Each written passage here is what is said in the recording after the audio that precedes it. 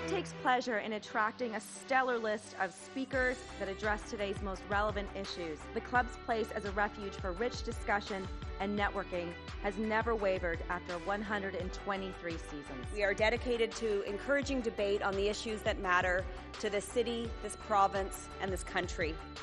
The Canadian Club is one of the most important podiums anywhere in the world that a Canadian can speak to, tell Canadians what it is that they think, develop those thoughts. And so I want to thank you for that very, very much. Please join me in thanking our esteemed panelists today.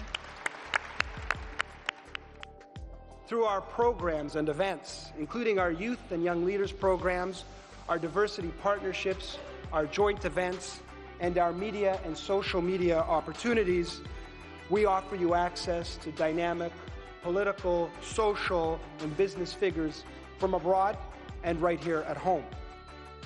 The platform from which the eloquence of Canada has flowed all of that time, whether it be business, education, politics, sports, arts, and culture.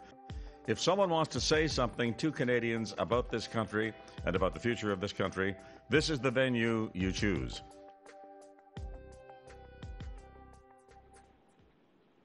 Hello, everyone, and welcome to the Canadian Club of Toronto. My name is David Simmons. I'm your president-elect of the club, and I appreciate you making time to be with us today. EllisDon has transformed itself from an old-school crane and concrete contractor into an entrepreneurial pioneer, striving to change the way construction projects are conceived, executed, and maintained over their lifetime. Today, we're joined by Geoff Smith, CEO of EllisDon, to hear about how the company got here, how it very nearly didn't, and why employee capitalism is a key to a prosperous future. Before we dive into the topic, I wanted to give you a couple of tips on how to participate today. You can click here to stream, which is a button that helps you find a better connection if your internet is slow. Your video quality may decrease, but the audio quality will remain strong. Once you click the questions tab, you can enter your questions in the window and they'll be sent to our moderator. If you need help, click the request help button located at the bottom right center page. I want to thank today's sponsors, the Carpenters District Council of Ontario and KPMG. The Canadian Club is a nonprofit organization. We've been getting together for over 124 years, and it's because of our sponsors that we can continue to do that today. We're grateful that you're here helping us have this discussion. Now let me briefly introduce our speaker. Geoff is president and CEO of EllisDon, an employee-owned company, $5 billion a year construction services and technology operation. Mr. Smith joined the company in 1983 and became president and CEO in 96 after leading various parts of the business. Geoff is credited with reinventing the company as a cradle-to-grave services provider with guaranteed performance outcomes through its capital services, facilities management, and sustainable building divisions. After his remarks, Geoff will be joined in conversation by the Logic's Catherine McIntyre. One of the club's traditions is to toast Canada, and it's especially important that we continue to do that in the times that we're in. So if you can, please join me with a toast to Canada. To Canada. Geoff, Canada's podium of record is now yours. Thank you very much, David. And it's nice to be here, all by myself, of course. This is about the weirdest thing ever. No networking allowed today, anyone. And of course, I'm just the warm-up act for Premier Ford at 1 o'clock. So this is probably the most fun any of us will have today. I'm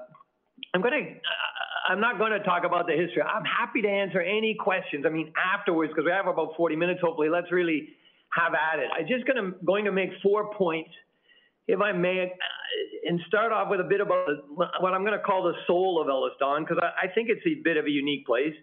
And I'm going to start by saying I don't think this will be like other leaders' speeches you've seen, and you know, I don't criticize anybody, but the ones I've seen, leaders like to political business, like to convince you, you know, very sensibly that they've got it all together, right? They've got the right strategy, they've got the right structure, they've got the right systems, execution, they've got it all mapped out. I really like that at EllisDon. And I have to say, I've got bankers watching that loan us money, and I've got bonding companies. So don't panic. We have execution. We're good at execution. We have good systems, and we have we got a strategy. I think we got about 12 strategy. I drive my board bonkers. But we don't pretend for a minute here that we've got it all mapped out, even into the next few quarters, because we frankly don't think we have any idea what will happen next. We like the words fast, fluid, and flexible, which I think is a polite way of saying that our priorities are subject to pretty quick reinterpretation. And we continually expose ourselves, I think more than a lot of companies, to the human frailties of the people who work here, which is a nice way of saying we make a lot of mistakes, and we don't care about that. We're doing okay, as David said. We'll be short of $5 billion this year because of COVID, but we're doing okay. I wanted to start that way for a couple of reasons. First of all, I'm hoping that there are some young people watching today, and I'm worried actually, that they may be looking at EllisDon and they see the big signs we put up everywhere, and they're thinking, wow, there's a successful company. I'd like to know their secret. I'm going to watch Geoff Smith, see if I can find the secret. There is no secret. Anyone can do this. I would say to anybody who's young, just keep really using your brain as much as you can. Never work for anyone or any company that tries to reduce you to a system input. And I'll get into that a little bit. And just keep pounding away. If you had to ask me one word that was the reason for EllisDon's success, the word I would pick is resilience. We just kept pounding away for nearly, I think, 70 years now. But the other reason I wanted to start that way is actually more important. In my experience, policies and systems are important. We have our share here, but too many systems, too many policies, too rigid a view of the future is, in my view, the death of innovation and the end of the entrepreneurial adventure, which we're trying to stay on here. If you tell people what to do, that's what they will do. And believe you me, at EllisDon, I don't know about your companies, we have tried the innovation councils. We have tried the electronic suggestion boxes, cash incentives for new ideas. We've read all the Harvard Business articles on co-opetition and laser-focused strategy. And we've thought about the government policies like innovation superclusters. And I'm going to be a little obnoxious here and say, in our experience, that doesn't work. I haven't found any of those things work. I'm sorry, but I haven't. Here's what's worked for us. If you make your company's mission entirely about the people who work here, not the shareholders, not the clients, not, construction excellence, whatever that is. And if you're willing to say that out loud, which I'm trying to do here, obviously, and then if you hire the smartest people you possibly can get, and you give them as much freedom as you can stand until it makes you a bit tight in the stomach, and if you give them all the information that you can possibly stand, knowing that your competitors and everybody will get it, not confidential information, but company information, and then get out of the way. That's what's worked for us, and that's what we talk about all the time here.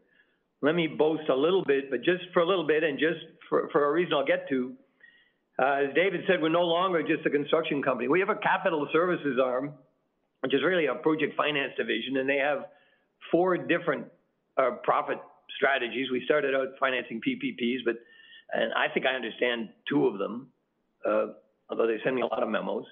We have a smart buildings division, which I'll touch on later because it's really about the future. We have a digital strategy, which may or may not work, but is probably the future, the key to our future anyway. We have manufacturing, we have mass timber, we have an insurance agency, and I'll miss some, but here's my point. None of those, not one of those ideas came out of an innovation committee, an MBA strategy matrix, a corporate retreat, and they obviously didn't come from the CEO. All this really cool stuff happened because somebody at this place put up their hand and said, hey, I've got an idea. And I got to tell you a story because sometimes they don't even tell me about their ideas. The happiest moment of my life at EllisDon, I went downstairs, this is about 6-7 years ago, and I was looking for the head of our construction sciences department. George Cheritou is his name at the time, and he wasn't there. And I said, "Where's George?" And everybody in the department said, "He's not here." And I said, I'm a pretty perceptive guy. When's he going to get back? And they said, "In 2 weeks." And I said, "Well, that's kind of a long lunch. Where the hell is he?" They said, "He's in China." I said, "Well, we don't have anything going in China. What's he doing in China?" They said, "Well, the new formwork system that he invented, he went over to China to see if he can get it manufactured over there." And being the on top of it CEO that I am, I said, "What new formwork system that he manufactured?" He was just off doing it. And if I wanted anything on my gravestone, I think I put that story on my gravestone. I just was so happy when I was walking back upstairs. So I'm going to tell you, I'm going to suggest to you as politely as I can, that if innovation is the key to Canada's future prosperity, as we all say it is, then I think I've just told you everything I've unlearned about it. Here's something I think I've learned about it. The question is, how do you get that superintendent, that junior coordinator, that whoever it is in the company to put up their hand in the first place? Because we all know that's the hardest part. They have great ideas, but for some reason, they don't want to bring them forward. And the best answer that we've come up with here is that we've let everybody know that we trust them. We talk about it and talk about it. And more importantly, I think they'll put up their hand if they know the people around them trust them and have their back to come up with stupid ideas, to try new things, to go to China. And that's really scary stuff, because policies and procedures and approvals are all very comfortable. They may be mediocre, but at least they're consistent. And most importantly, they absolve everybody from blame. I just followed I just did what you told me to do. And like I said, if you tell them what to do, they'll do it. And the other thing is, as I said earlier, we get a lot of mistakes.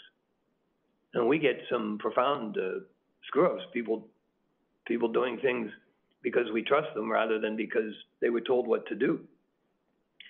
But we get some flashes of brilliance. I think a little bit of chaos is okay if people trust one another.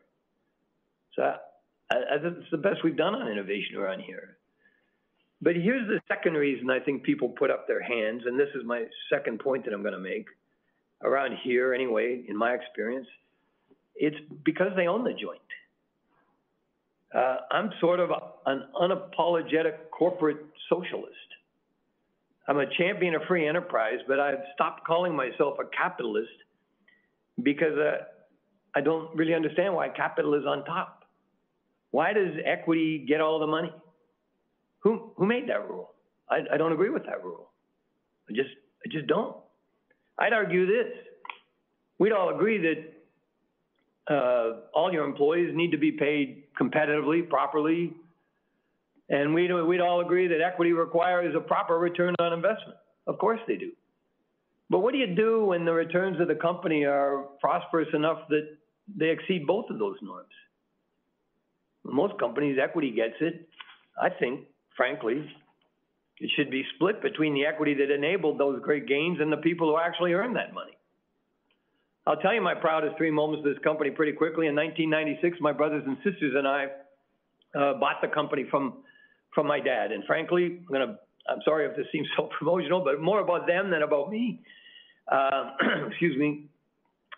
It was an act of entrepreneurial courage. They and I didn't have a lot of money, and we just did it. But more importantly, 4 years later, in 2000, we froze that equity, such as it wasn't very much, about $20 million, and gave 45% of the company to the employees for free, going forward, for free. And then in February 2020, the third one was just a year ago almost, we signed a deal with the employees to sell them the rest of the company at book value over time. So we'll be 100% employee owned. Now, I get that this is not a new idea. Hell, our main competitor did it a generation ago. And other people do. Private equity gets it, right? They love to give management teams a piece of the equity because they know that it enlarges the circle. I'm not saying this is new. I am saying it's a terrific idea around building prosperity, and I'm going to suggest to you, maybe a little belligerently, that our governments don't get it yet. The U.S. has a hugely successful ESOP program, Employee Share Ownership Program. The U.K. has something called EOT. I think it stands for Employee Ownership Trust. Canadian governments have nothing. For me, if we want to increase productivity, innovation, and prosperity in this company, if we want to keep the money here in Canada rather than in the pockets of big multinational shareholders, I would forget the superclusters. I would copy the U.S. ESOP structure. We could do it in a month. The benefits would be instantaneous. I don't know what's stopping us. And that, my friends, is as I said, my rather truculent offering to Canadian public policy for it today. My third point is, just let me talk about construction a little bit. But, everybody thinks we're this dull, boring, meat and potatoes, lunch pail sort of business. And we're proud to be builders. We're proud to be doing all of that work. And we're, by the way, about 12 to 15% of the GDP. But everybody needs to know there's a lot of cool stuff going on here, and the future in construction is mesmerizing. People ask, I always get asked this question, what will buildings look like in the future? How high will they go? What will they, blah, blah, blah. I said, that's the wrong question.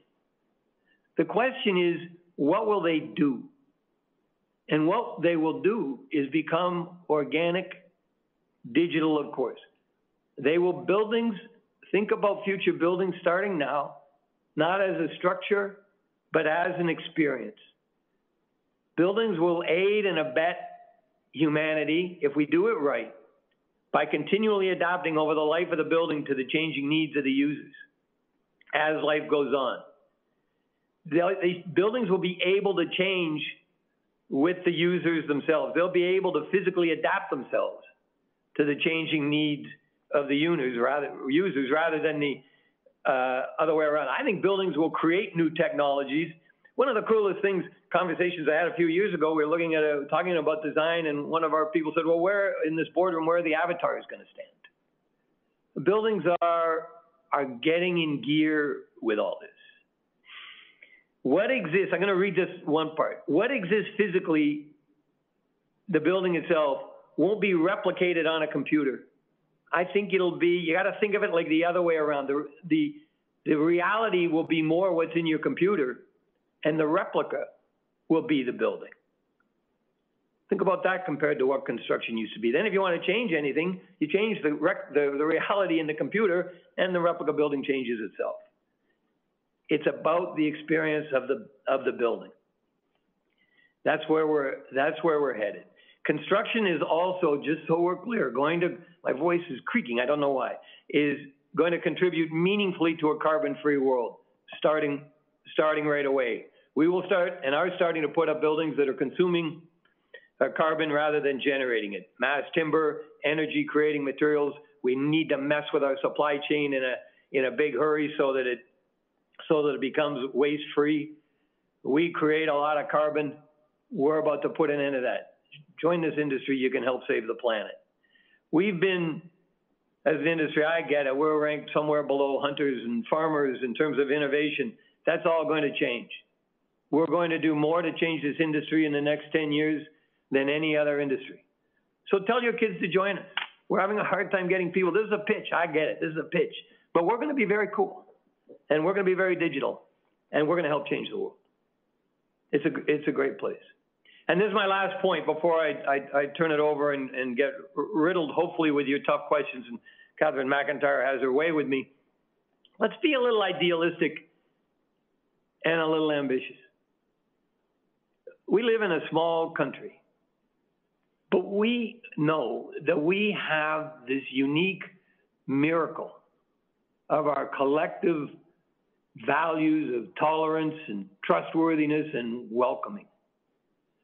Canada punches above our weight, period, in terms of attracting great people to this country, in terms of being welcomed when we go abroad, and frankly, in terms of setting an example. Our values are our brand. And that's not naivety, and nor is it smug, in my view. I think it's a terrific opportunity. I'd argue strongly that it's a terrific opportunity, especially at this moment, for obvious reasons. It's a fact also, I didn't know this until it was pointed out to me, business in Canada is a trusted institution, a trusted group of people, more trusted than our politicians, more trusted than the media. People actually believe in this country that we're out for the good of the country, and I believe that we are. We may be a little complacent, punch above our weight in some respects. We're not punching above our weight out there in the world stage in terms of being out there in the world, and the time is never better than right now.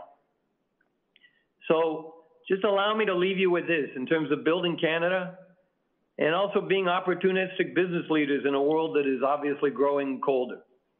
Over the holidays, I read this great article about George Shultz. Now, the older people will know that George Shultz, he was on his 100th birthday. He was a big wheel at Bechtel. He was Ronald Reagan's Secretary of State. He was nobody's fool, this guy. Here was his big quote on his 100th birthday. I'm going to read it to you. He said, trust is the coin of the realm. When trust was in the room, whatever room that was, the family room, the school room, the locker room, the office room, the military room, good things happened.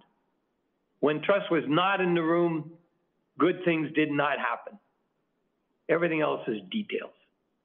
That almost made me cry when I read it. I'm telling you, I got emotional.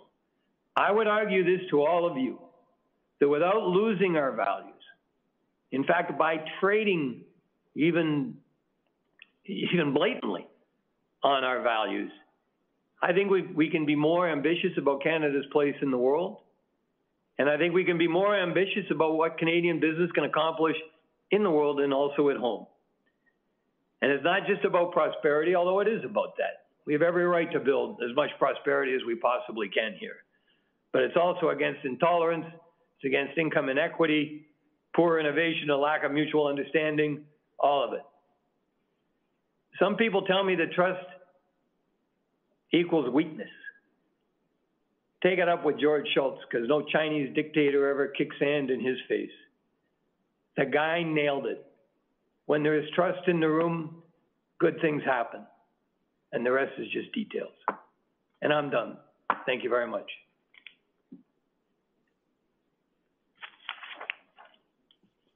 Geoff, thank you for your remarks. And thank you everyone who's joining the call and the Canadian Club for hosting this. It's really a pleasure to be sitting with you virtually at this, inflection point for the world, but for your industry.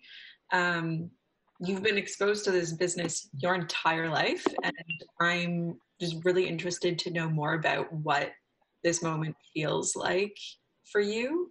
And there are a number of things in your talk just now that I want to pick up on and dig into a little bit more, but I want to start with this moment now. So we're 10 months into this global pandemic, and I want to know, how is the construction business in Canada feeling the effects of COVID-19?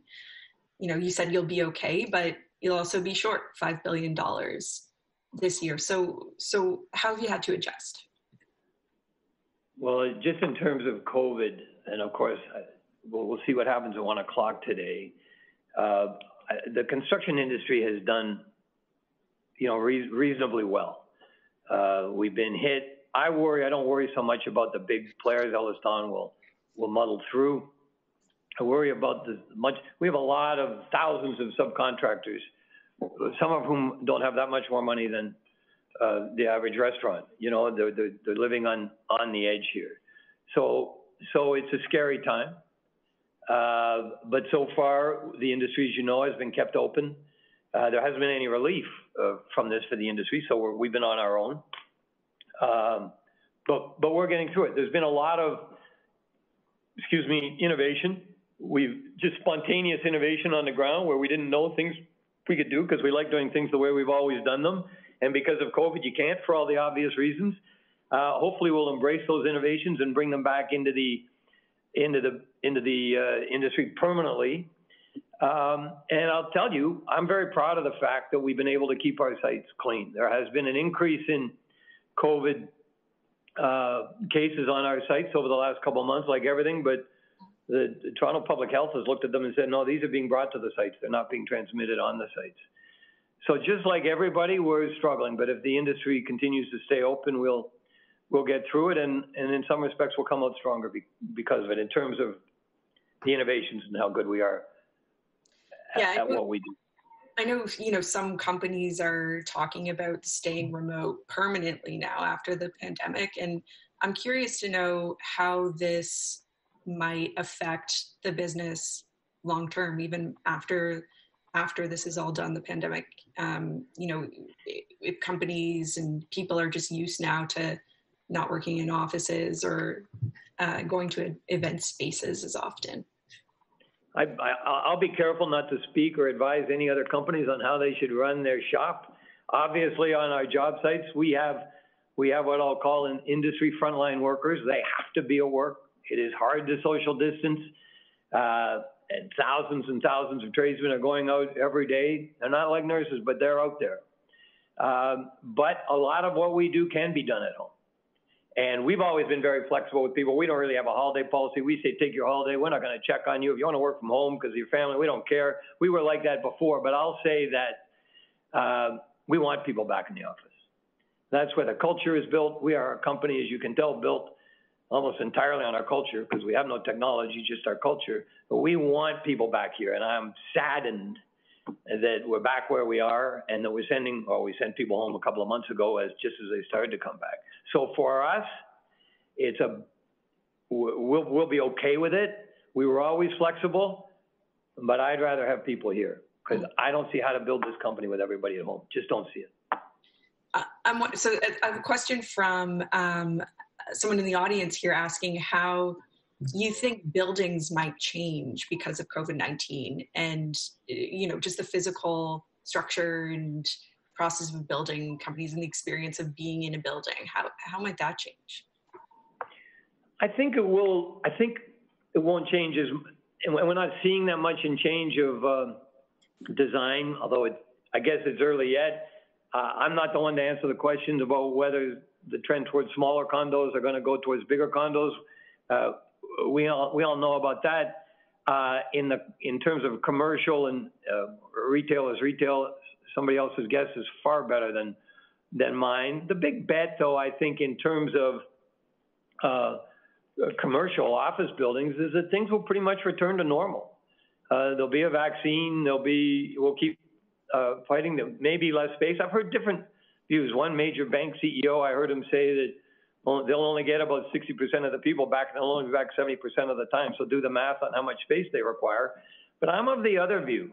I think most people at this company are anxious to get back, and I don't see that much change. What I do see, and as we've seen in other industries, is the digitization of the buildings and the accommodation of space for all that will speed up. So this whole business that I talked about generally in terms of the building being an experience and design accommodating an experience rather than a physical space and protecting us from the elements, which is what buildings have traditionally done, that will all be sped up, and I think everybody is wrestling with that now. So I think buildings will become more attentive to the people that use them rather than you go into a building and they say, here's your spot. What exactly that means, I'm not sure yet. Just keeping on this idea of, digital transformation in the industry, you've talked before about how construction has been somewhat resistant to digital change, but that's changing. I want to know a little bit more about how you see that digital transformation happening in practice. Like what does that really look like? Well, let me be a bit high level for a second. One of the things that we see changing, and we're trying to adapt to this in the way we're set up here at EllisDon, is I think software is merging in our industry. And what I mean by that is the software that is behind the design, obviously design is being digitized, is merging with the software that is running construction, that is emerging very quickly, which in turn is merging with the software that manages the buildings. So if you're a client, I probably have some clients watching this who will be throwing things at the screen in a few minutes, but let me just throw this out there. If those things are merging, it changes the role of the contractor.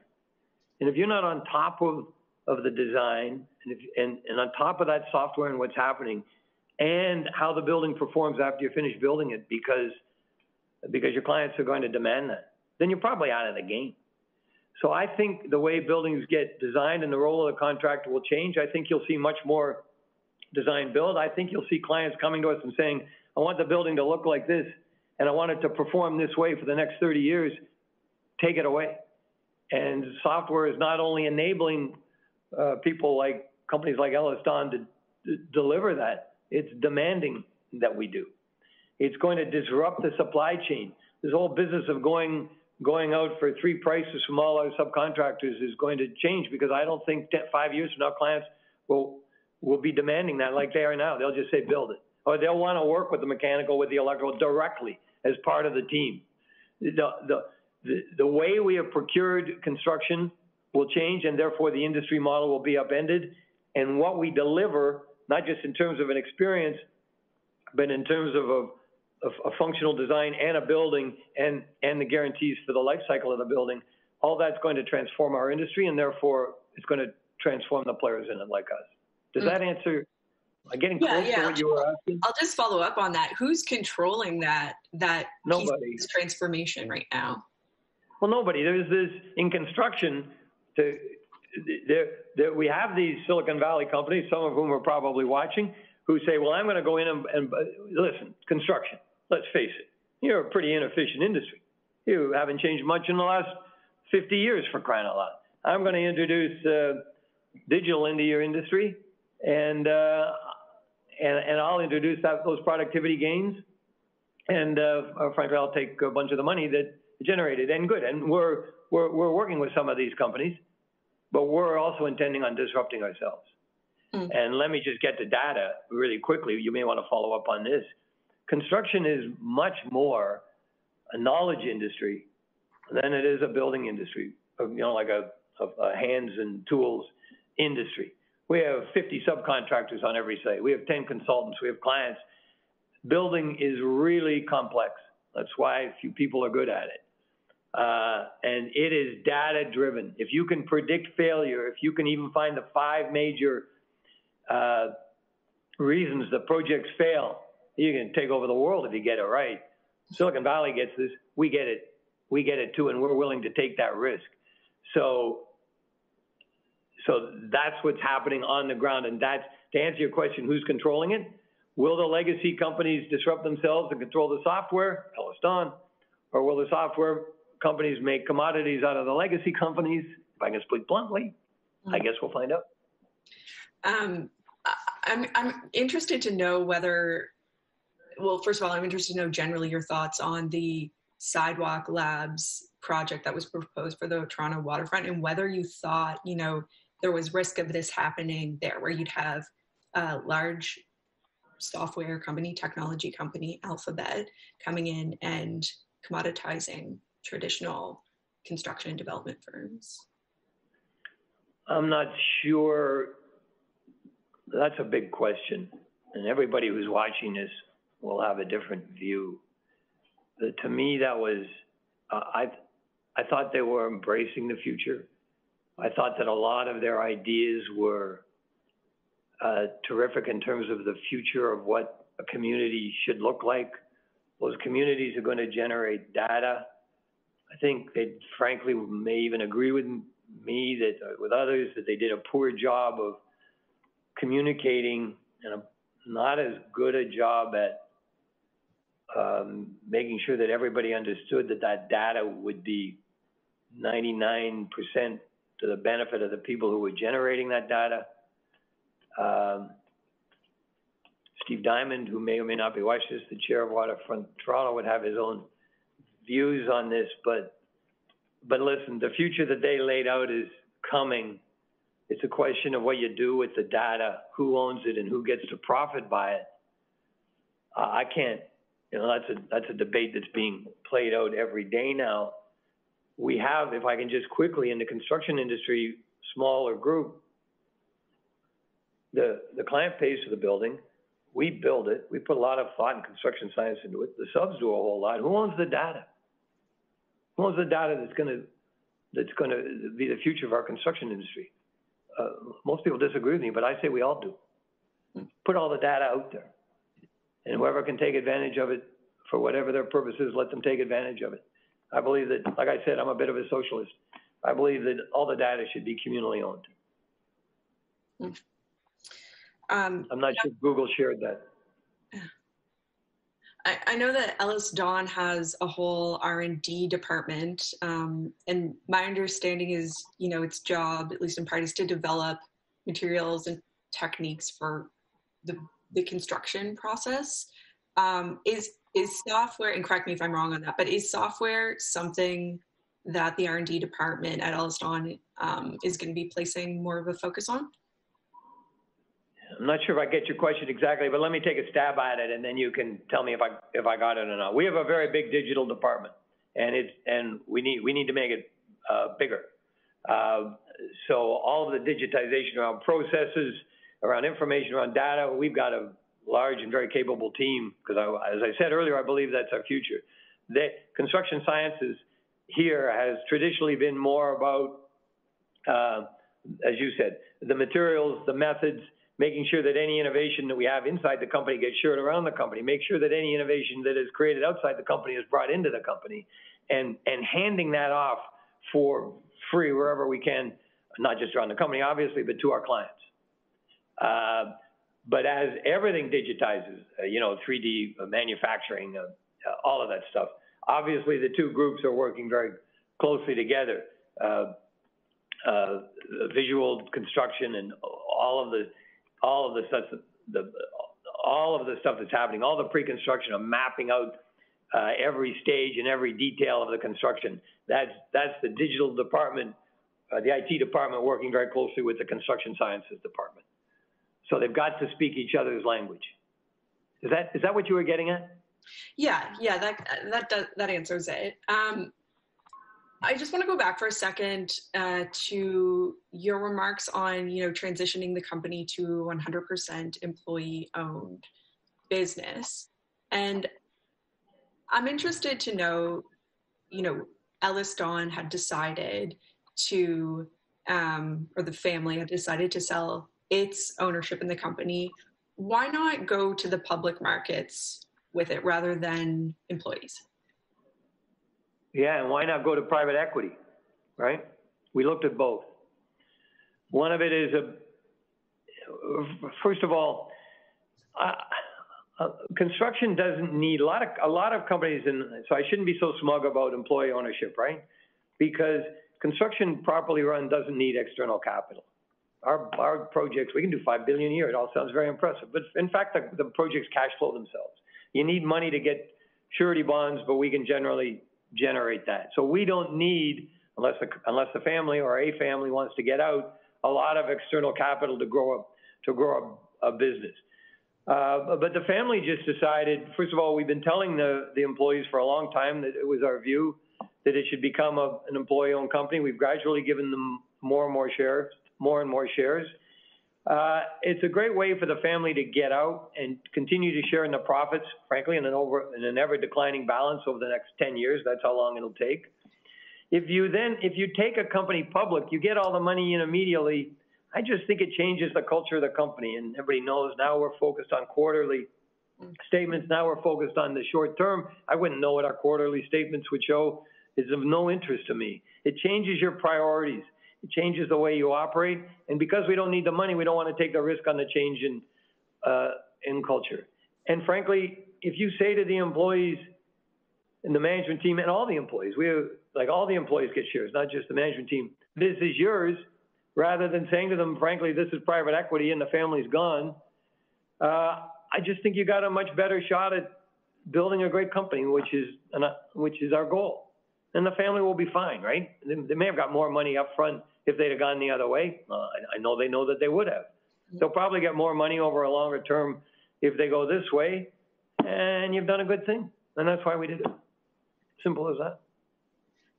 I have a question from a listener, viewer, related to this. They ask, when you began to give more power to your employees, what other changes did you notice in the company, positive or negative?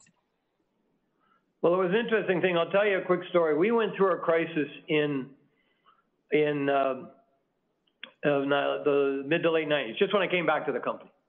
Frankly, we were in bad shape. And for a couple of years, we did nothing but try and stay in business. And we were just putting out fires every day. And when that was over, and I finally got a chance to sit back and think about something other than meeting payroll, I noticed that nobody had left. None of the senior people had left. And think about it. Our competitors were trying to take them. The company was in bad shape. I knew it wasn't the leadership because my dad and I, frankly, were both responsible. We both screwed that up. We didn't provide great leadership. Why didn't they leave? So I went and asked them, and the best answer I got, and it changed my life, was from a guy named Rick Magicomo, general superintendent. He said to me, Jeff, I got to tell you, we talked about it. We thought about it. This group, the core group of 8 or 10, probably at that time, people that you really needed. And he said, we decided that it was a good company, that we liked working together, and that we could save it. So we decided to. And he didn't say it with he just said, that's what we decided. If you want to know the truth, I'll tell you the truth. I laughed and said, you think you might want to tell me? He said, whatever. And I said, okay, carry on. And that's what, so it's not what else changed, it's that changed everything for me. That set the culture for me. And now we say to people, you know what your job is? Go do your job. You're accountable. Don't lie. Go ahead and make mistakes, but you are accountable. You can't be a complete idiot here. And you're accountable to the person who works beside you as much as you are to your boss. And then I would argue that that's what changed the company from one that was struggling to get by to one that, frankly, is doing reasonably well. That might be the answer to the next question, but I'm going to ask it anyway. What is the best advice you ever got as a business person?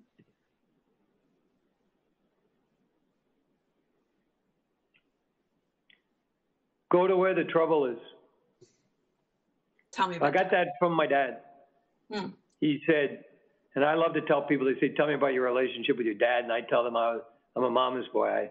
EllisDon reflects my mother as much as my father, but my dad always said, the good stuff will take care of itself. You go to where the trouble is. And you make sure, because everybody knows there's trouble there, your client knows, the other employees, everybody, take care of the trouble.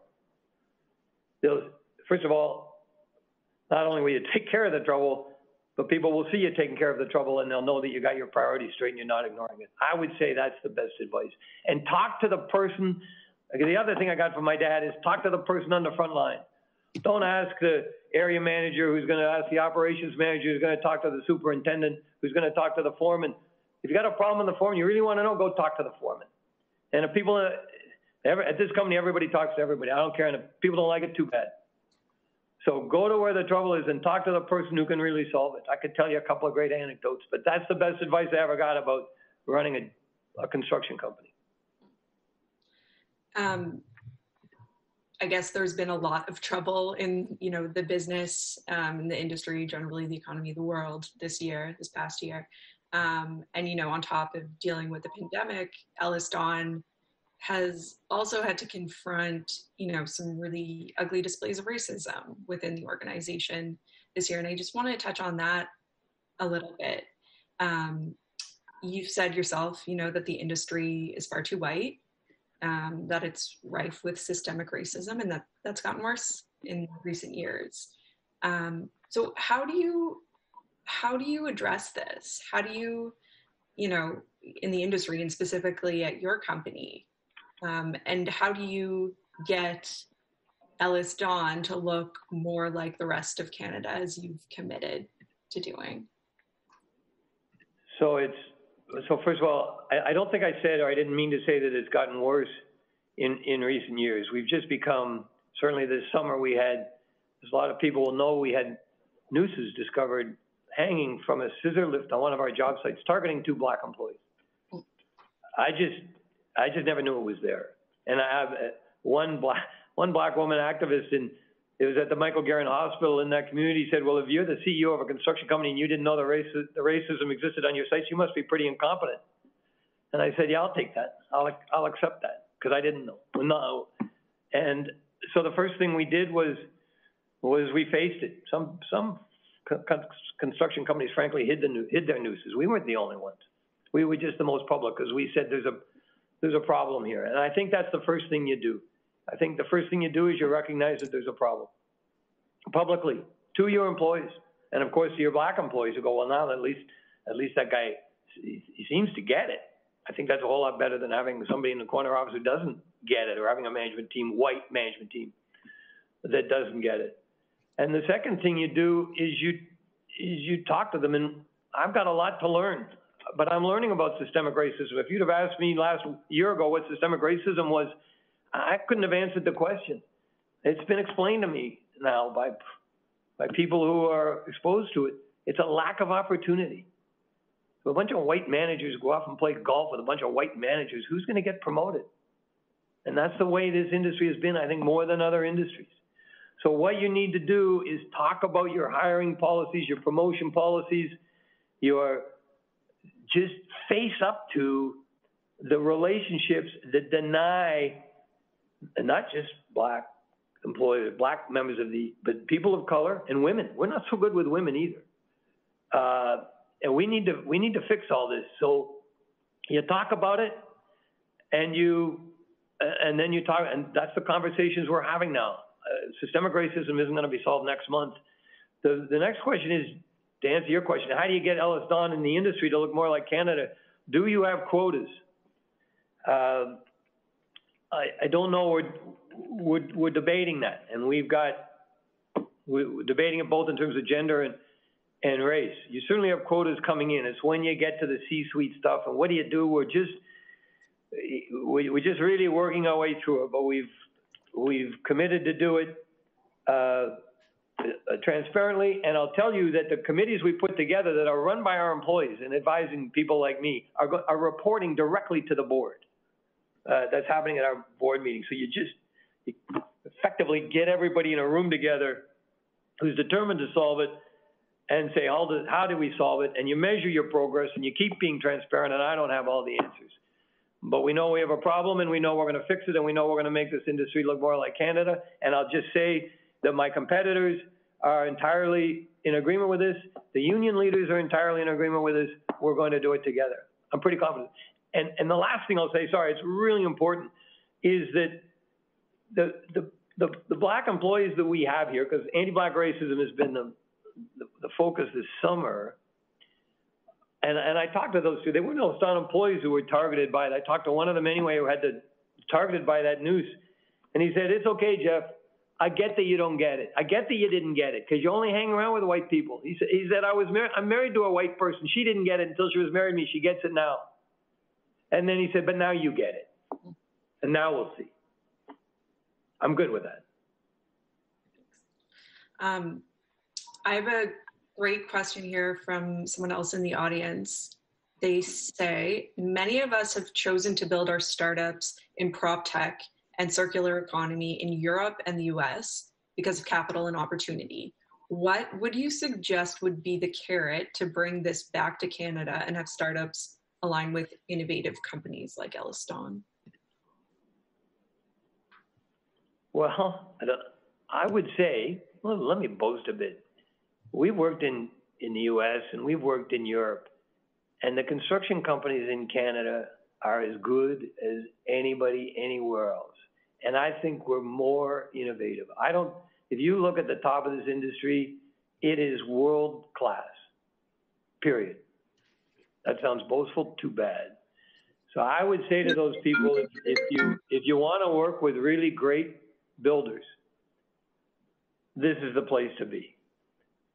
There is no shortage of appropriate and enough capital here and I would say get involved more with the industry, which is easier to do if you're here than if you're sitting down in Silicon Valley hanging out with a bunch of tech startups, talking to each other.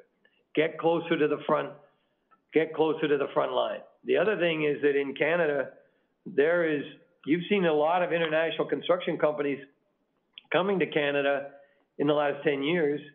Why? Because we're rebuilding all of our infrastructure. The U.S. is not doing that.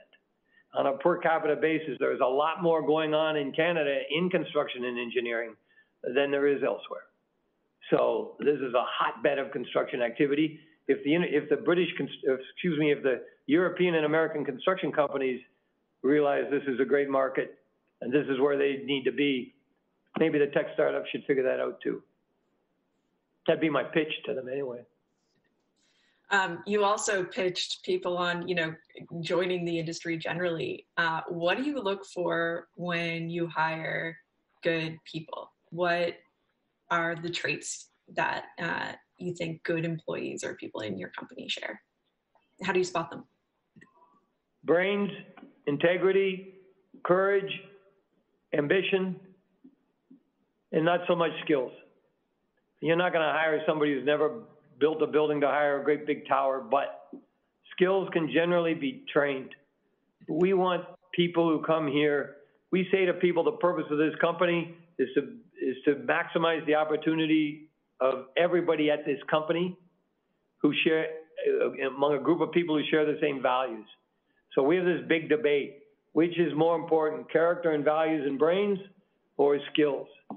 I argue it's the former because you can train skills, but it's really hard to train character and train brains. Frankly, we want smart people here. So that's what I would say. I would say we're a professional, knowledge-based company in the construction industry, and we want really smart people here. There's the old line that came out of the book Good to Great. Don't figure out where the company's going and hire smart people to get you there. Hire smart people and let them tell you where the company's going. That's what we look for. How do you spot that? Where are you going out to find those skills? We get the best references because clearly you're going to hire people who are interested in some experience in construction. We just try not to put that at the top of the list.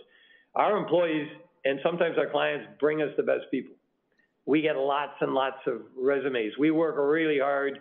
We have people who understand social media. So we get lots of people who apply to EllisDon, who want to work for EllisDon.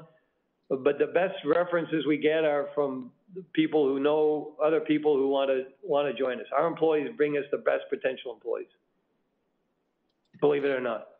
And I used to be against nepotism, which would be surprising given that I have my job arguably because of nepotism. But I didn't want a company full of people's kids. We've actually learned that if you made it at EllisDon, you probably brought up your son or daughter in a way that will enable them to make it at EllisDon. And not only that, you won't let them screw up because you'll kill them. So we actually have a lot of second and third generation people here. But surprisingly, it works very well.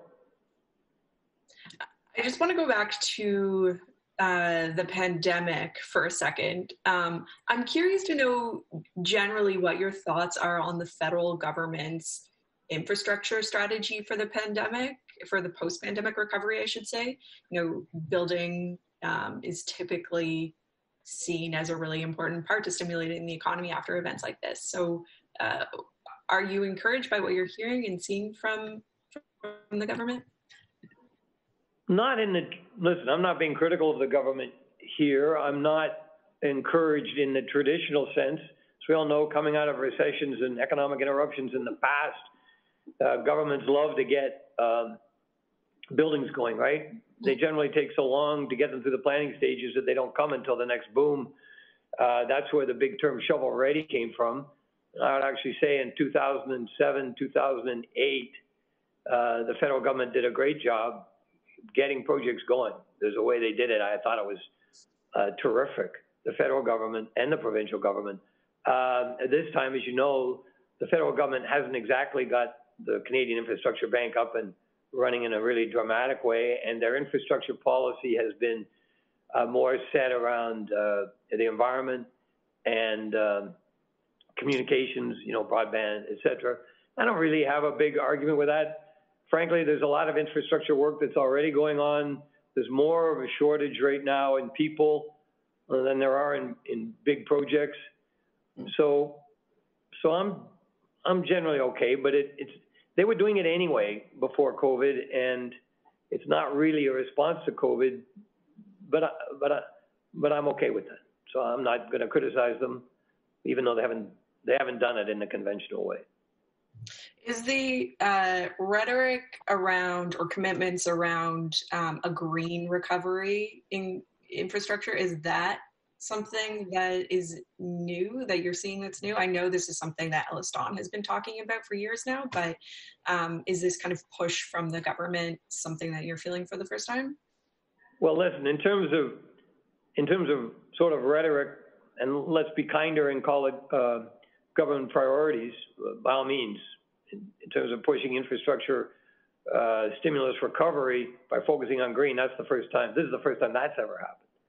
But again, you're seeing lots of attention to green buildings, to the environment. Jim Carney is saying big development deals won't be financed unless they're focused on sustainability. That's all happening independently and properly. We're all in favor, and we intend to lead the way, of course. But that's all happening independently of COVID. The federal government, of course, is being very supportive of that with what they're saying around the post-COVID stimulus. But to be fair, it was happening anyway, and all the better for it. So it's terrific. The industry has a terrible record in terms of its carbon footprint, but we're working very hard on it. Not we, EllisDon, but we, the industry, and you're going to see a change. I don't think it's a COVID thing. I think it's a global crisis thing. That'd be my view. We only have a couple more minutes left here, and I'm going to make my last question for you, one from the audience. Someone asked, what is your biggest hope for 2021?